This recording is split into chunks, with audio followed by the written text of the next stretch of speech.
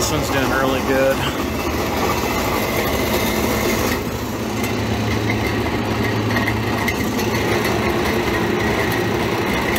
Yeah, it's this one here having a fit. It's not doing so good. This thing is an abortion.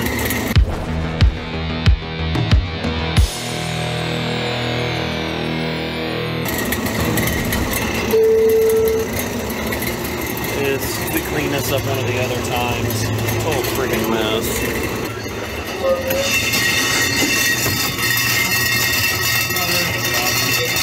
Got it.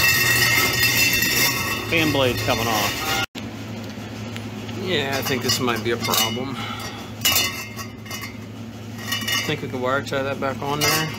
I don't know. Kind of actually, if you think about it, it's more efficient. It spins really fast, and this one can spin slower. There you go. So what I ended up doing was having to cut the hub off the shaft. It literally would not come off. So we're gonna have to order a new blade. I got down the road and they called me back. Said this here was not working since 3 days ago. And so they didn't turn it off though. So now we gotta see if we can figure out what's going on. I would say probably overheated and probably burned up the compressor. I gave it a slight touch and it's hotter than sassy spittoon. And between going that and going deaf from the drive-through speaker, we'll have to see what we can do here. I think first thing we're gonna do is try to shut it down, see if we can find out if we can get into some of this stuff, because they've kind of got the whole workbench up here. See if we can get into some of the electronics. It's kind of a mess. All right, so. Looks like somebody jerry-rigged a capacitor in there already. Might be a 3-in-1. Yeah, it's a 3-in-1. This is a freaking nightmare. Yeah. Yeah. It's not very, yeah, it's a little warm. Alright, thank you. Sheesh. Yeah. Could be low on charge, I suspect. You know what? I think it is low on charge. Yep, because it's starting to frost. You can feel the cold coming across here. Oh my. So it's running. It's just low on refrigerant. Well, it's beyond needing replaced, as you can tell. It's got the wrong thermostat in there, because it don't have a defrost clock that I see, unless it's somewhere else. And the core condenser there is completely plugged.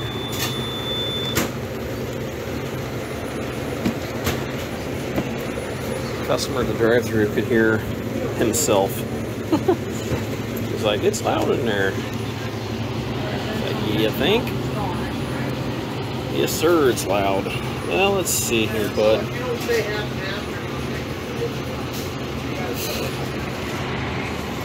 I suppose we could put a tap there so you don't have to try to get into this garbage every time you want to get into it. That's what the guy that originally installed it should have probably done. But let's see if we can get these caps off here. I think I lied. It's not pumping. I want country grade. And it's been down for 2 or 3 days and they didn't turn it off, so it's hotter than heck. And then I need a large yeah. Should I stay or should I go now?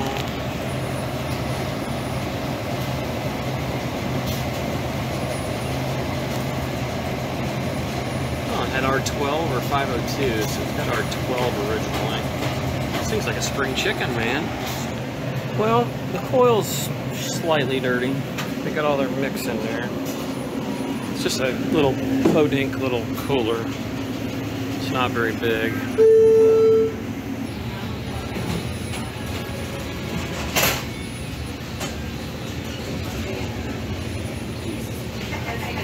This is like Freddy Krueger Nightmare on My Street. Did find the breaker. Let's see if we can figure out which one's what here. Look at the white versus whatever. Write it down. I'm gonna may get Annie out, or I might just get the one I just took off the other cooler I just fixed. It's hard to remember. This freaking cooler, or this compressor is so freaking hot, it's ridiculous. So white is start, common is black, and run is red. So just remember, run is red. Black is common like it usually is. So, good grief. Well, you know what? We could actually, yeah. We could have just hooked right onto the end of those. Wow, that is some nice stuff right there. I would suspect this might be broke. It could be just bad. How many amps is this thing good for? It's half worse. It's the size that my other one is. I wonder if it went bad.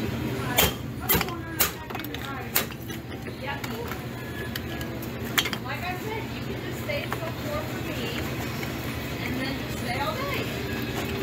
So there's your thermal disc. I'll get out. And you can tell that puppy's been running hot. Come on, focus on my finger there. There you go. So you've got, there we go. Thermal looks like it's been going off. Unless you have insurance that covers any vehicle. Yeah. Yeah, hard to say. So what you got there is you got the thermal disc here. That's your thermal for your common. That's if it gets too many amps in it, it's going to shut it down there. This right here is your capacitor, and it's got a PTC, positive temperature coefficient. If you look right there, you can see your wires burnt to heck. So chances are, this thing is toasty critters. Hopefully we'll get lucky and we'll be able to throw another one of these little turds on there. Might be able to make this thing run another day. Supposedly they bought property for a new store, so everything's going to be jerry-rigged for now. Okay, so we are at 256 microfarad. I don't know, man. I don't think it's going to run, but we can try. So what we're going to do here is, I got my one that I just removed, 3-in-1. Got this thing queued up, ready to go. Let's see if this thing will run. Maybe we can try out my Viper cleaner on this nasty looking coil. See if we can make this thing run. Yeah. There it is. See what happens. 8 point whatever amps. Pressures are starting to move. Sorta. Pulling 8 amps. Is it moving refrigerant? It's not looking too promising there, Bubba. Not looking too promising. You might have just screwed yourself. Oh my gosh. That is hotter than all get out. I would say, oh wait a minute, did we open this up yet? I think, yeah, I did open it up, didn't I? I've gotten phone call after phone call while I'm trying to work, which makes everything nice and difficult. And then the good old 5-minute turn off there. Let's turn these back on.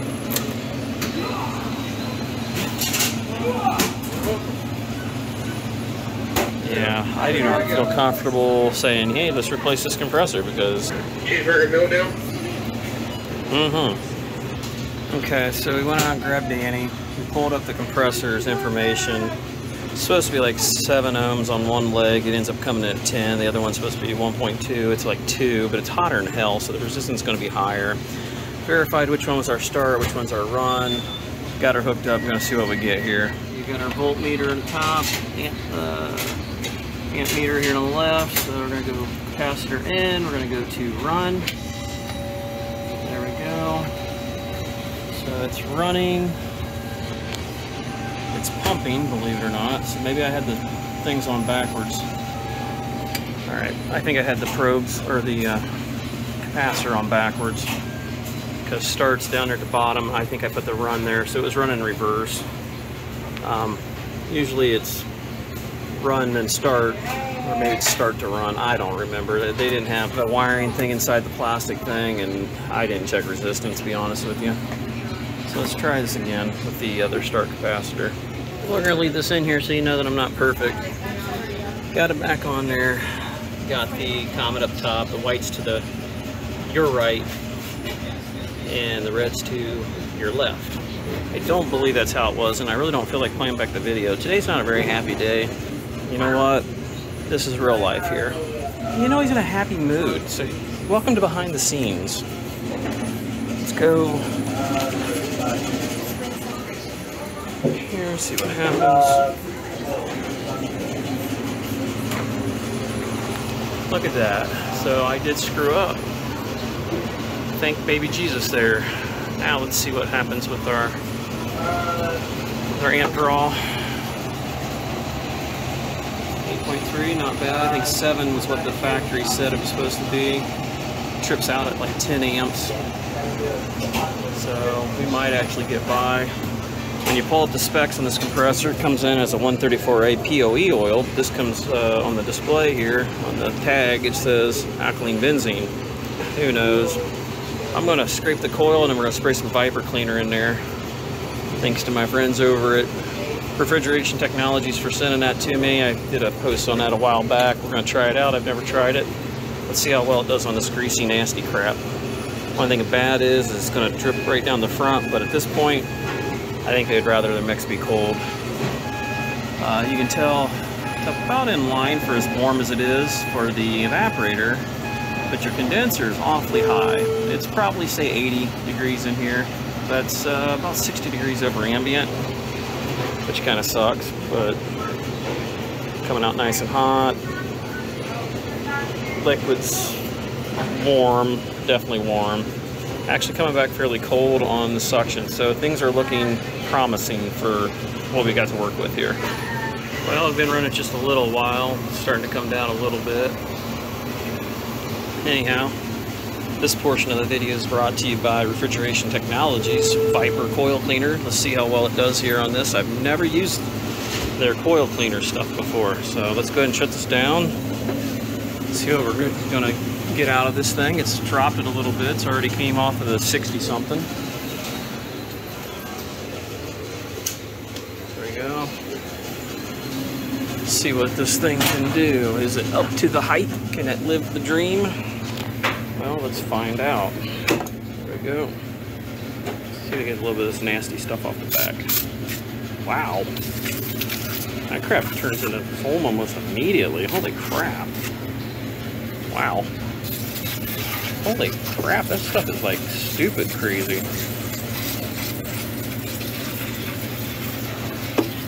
Never seen one that's got a really nice penetrating beam getting in there. That is nuts. Somebody played with their chemistry lab a little bit when they were a kid, didn't they? And it's really not making that bad of a mess. Keep shooting it in there, driving into the coil. See how well it pulls that crap off. See if it makes that come off. Thing's so nasty looking. Just for curiosity's sake, just to see what it can do. Is it coming in the backside a little bit? Not quite yet. Okay, we're gonna let that set for a touch. I mean, it says no rinse, which I don't know if I believe that. Nice thing, there is no odor like it said. We've got some stuff, man. It's horrible. It makes the whole building smell like it's really bad. So let's see how this thing does here. Let her just eat and do its job. Now, if we have to, we'll put down some rags or something and we'll suck it up with a vacuum or whatever. You could always use the porta-blaster if we really, really wanted to. But then we're just gonna make a bigger mess. This is just one of them units you can't do much, and when you've got the fryers right over there, and you got an oven thing here, you're just asking for trouble. Alright, so we used my little green brush right there just to get the big chunks off the top, and I just straightened it out a little bit, and that's what we're looking at right there. I used a little bit of water from that bottle. If I would have hit this thing with my high pressure sprayer, we would have gotten all clean. Problem is, here's all the more mess I've got. I mean, yeah, we got a little bit on the floor, but I'm gonna get that cleaned up with a mop. Come back here to the back side. That's really important. Watch out, see that? We got a nice airflow coming through now. So it's It's clean. Looks like hell still, but you can't beat something up for 30 years and then think it, you know, there's gonna be a miracle in a can. But I would say this is probably the closest thing to it, and I still got quite a bit left yet. So we're gonna see what kind of pressures we get when we get done here. I brought it down quite a bit, but we'll know once we dry off the coil here.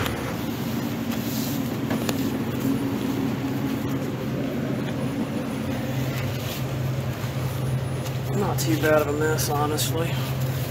Not for as bad as what we had going on. For the most part, it really didn't get into the cooler, just in a crack. Nobody likes it in a crack. Which, this is a good time to tell you guys, I now have my own promo code, Survival, at TruTech Tools. So if you guys use that at your checkout, Survival, just like you see it in the title of my name, you'll get 8% off at TruTech Tools, which they stock all the refrigeration technology stuff along with all the kind of cool tools that I like to use every day. I'll have links down below for pretty much all my normal stuff. This is something I just put together, so it's not completely, still got to finish putting links together and stuff like that, but the promo code, or the discount code I should call it, will work. I've already tested that out. But if you want to support the channel and you like the videos and you don't want to spend nothing out of your pocket, use that. We've dropped from 140 something to where we are now. It's pretty dry, everything's cleaned up. Cooler's about 52 degrees area. Looking pretty decent. I'm gonna go ahead and dump this from my hoses back in there. It's probably slightly overcharged, but it surprised me. Finished cleaning up our mess here. I've got the original start components being ordered straight from Copeland. We'll get those put on there. The coils on the evaporator aren't the greatest, but it's Friday and I'm on call and I don't have time to screw with it. We could always get that on the next trip back if they even want to. What we did earlier when we were here, this old beast, like I said, I gotta get the shaft size of that thing because I don't know what it is. I thought it was 1/4 inch, but they wanted to know if it's 5/16, so I gotta measure it. Handy dandy caliper here, so let's take a look and see. We're gonna add a little filter media to this thing just because there's so much crap in the air. Like I told the owner, we're getting new controls for it. It's still really hot on top. It's getting cooling back, but you know, it's a fixed cap tube. It's not getting crap loads back, but I don't want to push anything any higher. Push. So we're gonna get one more piece on that over there. All right, guys, so we're back again. Shady's back. So I've got the compressor relay and stuff replaced. Got the OEM ones in there. They didn't get me the exact capacitor, and unfortunately there's no place to mount it. Everything's broke here, and so anyhow, it's taped up. It's not the way I like it, but I mean, I got it as good as I can. There ain't nothing gonna get, no one's gonna get shocked on anything. It's not the way I like it, but it's not going anywhere. You see what I'm saying here? It's completely sealed up. But we got the new factory OEM relay on there and the overload replaced. It is running. It's been holding temperature even with that cheaper 3-in-1, which I don't even know if that's accurate. I gotta check out with my regular thermometer. But that's about the only thing I care to use these for, is just to get them by until I get the OEM stuff. Had too many of them things there, just bite you in the butt. So anyhow, that's done. Now all we gotta do is get the fan in there. Unfortunately, the fan blade I hornswoggled there ain't the one I need. I need a Fasco blade. I ended up coming back. They decided not to use it, which was good. So I ended up digging this fan out, got the numbers off of it, which I should have probably done the first time. You can see it's a Fasco number from what I'm finding out online. I'm just gonna leave this thing like this, that way they don't run it. They see that, they're gonna be like, nah, I can't do nothing. Also taped off the breaker so that they wouldn't run it. All right, guys, like I said, that's going to wrap that one up. That was kind of a pain in the butt job. And, you know, sometimes we get in bad moods and we just don't really feel like talking. We don't feel like explaining a lot. We just show you what we're doing. We get it done. It's not always pretty. It's not always perfect, but the job is finished and it's working and they're going to get by. And which I made my point pretty clear that, you know, you're dang lucky I have my magic wand with me, because having that down for over a day or two was not a good idea. So, you know, they could have lost a lot of ice cream mix, which I think it's about $50, 50 bucks a case, I think, something like that, maybe more. I definitely want to give a shout out to Refrigeration Technologies. I appreciate them sending that to me. So I did get my office to order some from our supply house, which they put it on the back shelf, which is just absolutely asinine. We use the other brand quite a bit. I don't know if it's cheaper or what, and I really like the way that stuff foamed. Usually that foaming action's a joke and it doesn't really work, but here it really did. So it did a pretty good job. It would have done a lot better if I could have rinsed it out with a power washer, my little porta blaster. It would have done really nice. It would have knocked it all right out, but then it would have dripped all the way down the front even worse than what it did. If you guys enjoyed the video, if you would, please give it a thumbs up. Check us out on Instagram and Facebook, and until next time, we'll catch you on the next one.